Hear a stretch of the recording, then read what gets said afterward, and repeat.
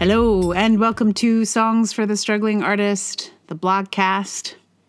This is episode 298. My name is Emily Rainbow Davis. Thank you for listening to the blogcast. Today's blog is about something very silly. I got really obsessed with a computer in the movie of Tick, Tick, Boom. If you have not seen this movie, I believe it is available on Netflix, at least in the United States. And it is a movie about, it's based on a musical cabaret songs evening by Jonathan Larson, who's the guy who wrote Rent. And Lin-Manuel Miranda made this movie of the show. So, it's a sort of autobiography of Jonathan Larson, or biography. I don't know. Categories start to get funny. You make a show about yourself and then someone else makes a movie about that show. I guess it goes from autobiography to biography. Anyway, I will tell you more about it in the blog post, but just wanted to give you the heads up, the preview in case you wanted to watch the movie before I talk about it. That would be silly. You don't need to do that. This is not full of spoilers, believe me. It's not like a movie that's like real plotty. And by plotty, I mean Plotty. It's not full of plot. Anyway, why don't I read it to you? And then we can talk some more about it. It is called The Macintosh in Tick, Tick, Boom. In the first couple of minutes of the film, the character of famous theater writer Jonathan Larson introduces us to the year, a pan shot of a Calvin and Hobbes calendar that reveals it is January 1990, and a lot of his stuff. He tells us about his 2 keyboards, his music collection, and his Macintosh computer. My brain did a little record scratch of, huh? At this, but I had a movie to watch, so I watched it, occasionally squinting my eyes at his machine when he'd type a single word on that computer throughout the film. Then I went to bed, and I started thinking about that Macintosh computer. I thought about how odd it was for a struggling musical theater writer to own a computer at all in 1990, and how extra odd it would be if he had one that was new like that. I mean, I didn't know the exact dates, but I knew most people didn't start really getting these things for another couple of years. So this computer in his apartment in 1990 could mean only 2 things. One, Jonathan Larson was also a computer nerd, in addition to being a musical theater nerd. And in 1990, this was just highly unlikely. It's like a computer nerd and musical theater nerd could not have been the same person. They might meet at a party and make out, but those 2 circles of being were probably closed at the time. I knew both of those types of people then, and they were not the same. You could find one now, no problem. But in 1990, no way. So, given that this musical theater nerd was not likely to also be a computer nerd, the only other reason a man who cannot afford to pay his electric bill would have a fancy new computer was that his parents bought it for him.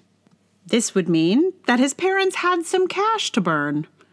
And the other evidence for the privilege his family must have returned to me as I went over some facts I learned from the film. His family lived in White Plains, a wealthy suburb of New York City, and they have a summer place on Rhode Island. This would mean that this composer cannot pay his electric bill not because he has no access to money, but because, very likely, mostly others had taken care of those things for him before. Again, there is evidence for this in the film when it is suggested that his friend and former roommate, who had only recently moved out, used to take care of those things. Suddenly, a story about a struggling artist becomes the story of a man with a certain amount of privilege, carelessness, and entitlement. I have a feeling that this is not the myth the filmmakers wanted to make. Anyway, the next morning, I looked up when the Mac Classic came out because the 2-second long shots of it made me think it was like the computer in the 90s I knew best. I wanted to find out how weird a choice it would be for a musical theater guy to get a Mac. And when I saw that the Mac Classic came out in October of 1990, when the movie takes place in January of 1990, well, now I had a third explanation for how Jonathan Larson, a musical theater writer, had a Macintosh computer in his struggling artist apartment so many months before they came out. He's a time traveler. He went to the future, not super far, just far enough to pick up one of the first Macs, and brought it back to his present moment in January 1990. I'm sure he could have probably done some more useful stuff than picking up a computer a year before other people got them, but that's like a whole other movie. I sort of liked this explanation best, fantasist that I am. But then I looked at the film again to grab a little screenshot of the computer, and it turns out the model in the film is not the Mac Classic, but the earlier, more expensive model, the Macintosh Plus. So, at least it's clear that this character is not a time traveler. Alas. But now I know that someone spent $2,599 on this computer in 1990 or before. And that's almost $6,000 in today dollars. This becomes an even more unlikely item for a struggling composer to have in his apartment. What is he using it for? Ain't no internet on that thing. He's not emailing his agent from it. He could be using Finale, the music software, which was invented in 1988, but if so, he's a really early adopter. Like, is a waiter at a diner likely to be using cutting-edge software to write his rock musical? In 1990? I'm gonna guess no. I know what those 90s Macs were like. It's not a thing you want to write a song on. Not in the early 90s, anyway. I can say that as a person who was starting to write songs at about that same time as I got my hands on a Mac. You can check my floppy disks. I didn't do my songwriting on the Mac. Based on the screens on the Mac in the film, he's not using any kind of music software. He's using that Mac as a word processor, just like I did at the time.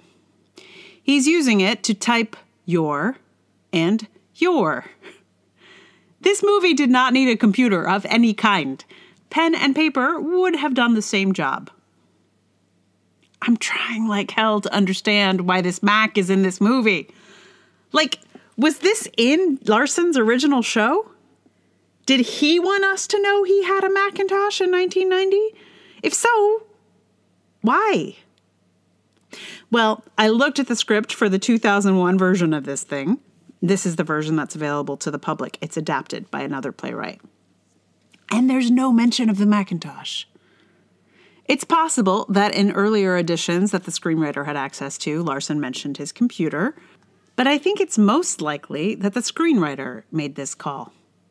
The screenwriter, Stephen Levinson, writer of Dear Evan Hansen, was born the same year as the Macintosh, 1984.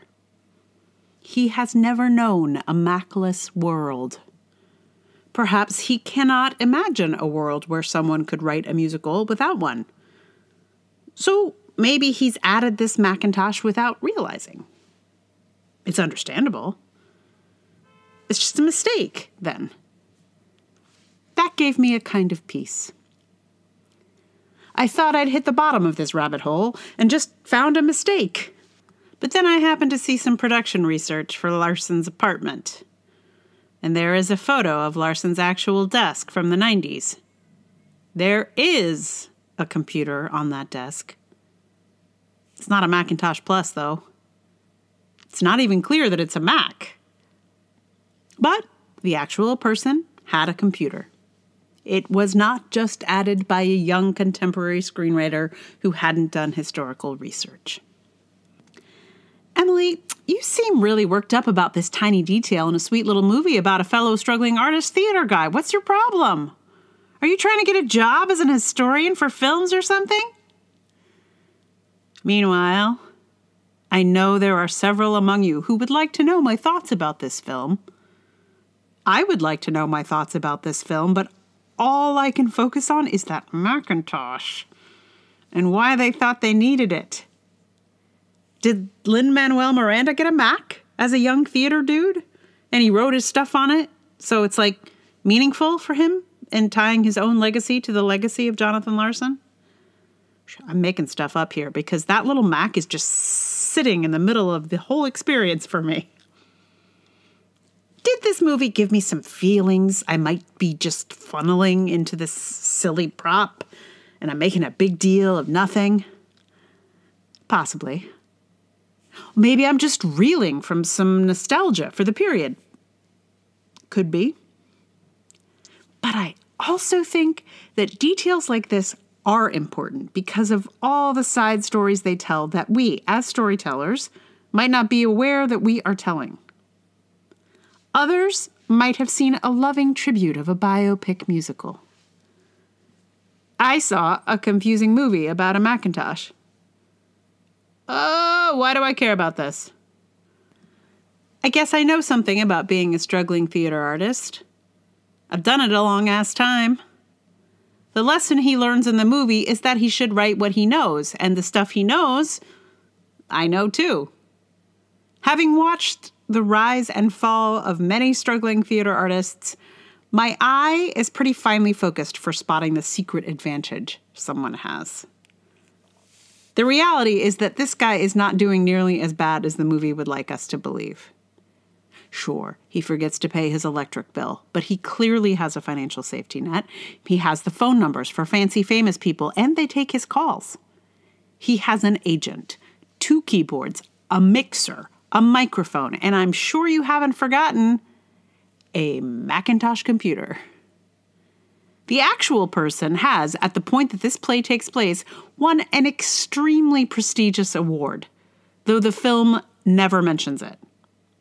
For a 29-year-old, he's actually doing amazing, like really super well. The film wants to make us think it's a super sad, struggling, difficult life. And from this struggling artist's perspective, his terrible life is actually as good as it gets for some folks. To see a film romanticizing the struggle made by a bunch of guys who are multimillionaires is just a little hard to swallow when their vision of the hard life is way better than my actual life. I mean, sure, I currently have a Macintosh computer, too. It's nicer than any computer Larson ever had his hands on. But that's because technology gets cheaper and better as time goes by. A Macintosh in 2022 means something very different than it did in 1990. We now live in a world where a computer is a necessity to do most any job, but particularly any job in freelancing arts. In Larson's time, it was still a rarity. You might find one in a family's house with parents trying to give their kids a leg up in the coming computer age. But struggling artists would mostly have had other priorities then. I'm still confused by the discrepancy in the computer from the research photo and the set they came up with. I watched a video interview with the set design team, and I gotta tell you, these folks cared about the details. They got the sag in the bookshelf. They searched for just the right model of Yamaha keyboard. Why would the computer be any different? I mean, these people got their hands on Larson's cassette tapes, and they didn't put the actual tapes on the set. No, they scanned the covers so they wouldn't lose or damage his originals. They cared about getting his exact copy of Led Zeppelin 4. And maybe this is part of what gets under my skin about all this. Like, we all had that Led Zeppelin tape in 1990. I'm pretty sure I still have mine in a box in my mom's house somewhere. To watch a dude who is basically like a lot of people I know get canonized like this is super disconcerting. I have known many musical theater writers more skilled than this guy who will never have their tapes lovingly scanned by a set decoration team. Nor would they like to, really. They'd just like to have gotten even a hint of some of the opportunities that Larson got, or to have started out with some of his privileges. Obviously, this Macintosh in the movie is standing in for more than just a computer. I know it. You know it. But I really do want to know what it's doing there. I learned so much about the history of Macintosh and Apple computers, what people were into. I had no idea how far down this rabbit hole I would go. And I went pretty far, I have to say. It did not all make it into this epic analysis of a Macintosh in a film. Yeah. So, if you ever want to talk about 80s and 90s Macs, I may have something to contribute to that conversation. Although I suspect by the time I talk to anyone about it, I will have forgotten everything. So let's try it, though, So, today's song, what is going to happen here, you may be wondering. You probably are thinking, probably something from Tick, Tick, Boom, given that it's kind of a musical. That would be a good guess, except for, it's not, I wasn't really interested. So, here's what I'm going to give you. I don't know how this occurred to me, but all of a sudden I was like, oh, this is about an Apple computer. I should sing, Do You Love an Apple? See, because it would seem that Jonathan Larson loved an apple, or the screenwriter loved an apple, or the director loved an apple. I don't know if I love an apple. I tolerate an apple. I own an apple and became an Apple user just sort of by chance. Anyway, the song is called Do You Love an Apple? And I'm going to sing it for you in just a moment and maybe tell you some more about it. Meanwhile, thank you so much for going down this rabbit hole with me. I know it's a rabbit hole that goes pretty far down. If you like the podcast, I'm so glad. Thank you. Please tell someone about it if you get a chance. If you would like to support it, that would be amazing. Patreon.com/Emily R. Davis is the first port of call. There's also PayPal, Ko-fi. All those links are in the show notes. If you'd like to join in supporting my audio drama, The Dragoning, we're trying to fundraise for season 2. There are fundraisers on Ko-fi, there's GuideStar, there's PayPal also, company PayPal, different link. Those links are also in the show notes. So thank you in advance for any support. Even just your ears right now are good. So thank you. And so more about this song. So it's, I learned it from a band called Trapezoid, which was a folk band. I think they actually might still be active, but at the time that I heard this album, the album came out in 1980, apparently. I think it was quite a few years after that, though, that I heard that album. And the singer of this song is a woman called Freda Epstein, who was my very first Alexander teacher. She taught me Alexander technique. And I think it may have been her singing on this song that made me agree to go study with her, because she just blew me away.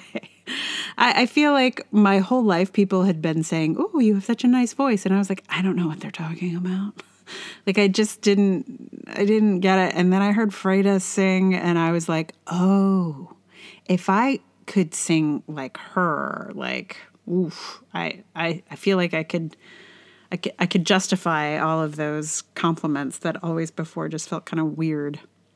So yeah, I studied with her in high school. She was an awesome human. Unfortunately, died in a car accident many years ago at this point. But, if you get a chance to listen to her, I highly recommend it. There's this Trapezoid album, which I believe is called Now and Then.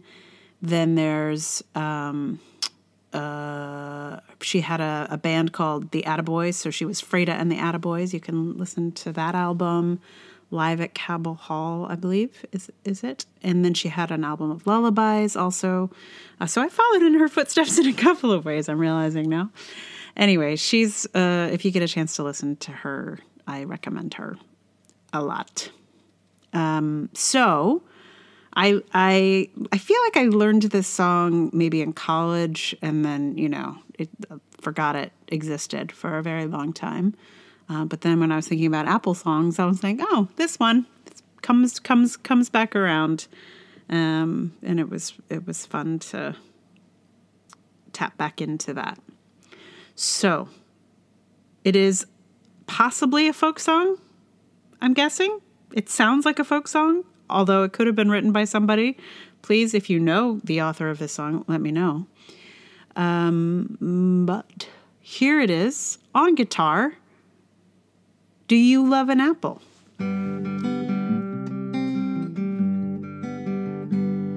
Do you love an apple? Do you love a pear?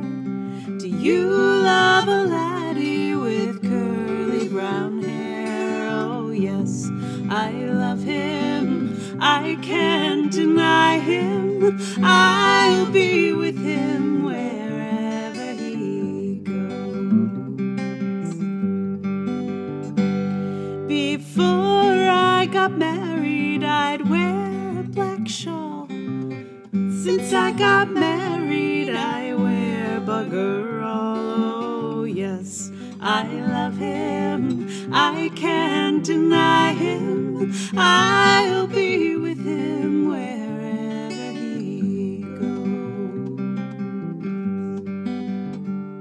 He stood at the corner, a fag in his mouth, 2 hands in his pockets. He'd whistle me out, oh, but still I love him. I can't deny him. I'll be with him wherever he goes. He works at the pier for 9 bob a week. Come Saturday night, he comes roaring home drunk, oh, but still I love him. I can't deny him. I'll be with him wherever he goes. Before I got married, I'd sport and I'd play. But now the cradle, it gets in my way, oh, but still I love him. I can't deny him. I'll be with him wherever he goes. Do you love an apple? Do you love a pear? Do you love a laddie with curly brown hair? Oh yes, I love him. I can't deny him.